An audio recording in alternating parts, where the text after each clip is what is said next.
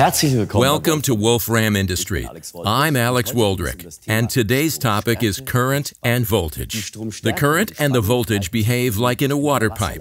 The voltage corresponds to the water pressure, and the current to the amount of water. But we don't have water droplets here, but electrons. The arc voltage plays a central role in welding. Unfortunately, however, it is often overlooked. You can imagine it like a water hose. The closer I get with the hose, the less water is wasted.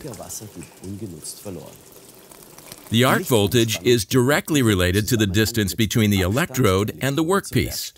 If the electrode is further away, the arc voltage increases. In plain language, this means the effect of 100 amperes is strongly dependent on the distance between the electrode and the component, and thus on the arc voltage. In order to obtain reproducible results, it is important to consider the arc voltage factor and to document it if necessary. Electrical power consists of current and voltage.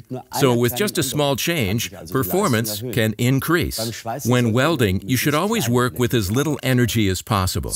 Excessively high energy values lead to excessive heat input. This can damage the material and lead to major distortion. Thank you for your attention. If you want to know more, we've made more videos for you. And if you have any questions, just get in touch with us. Until next time, I'm Alex Woldrick.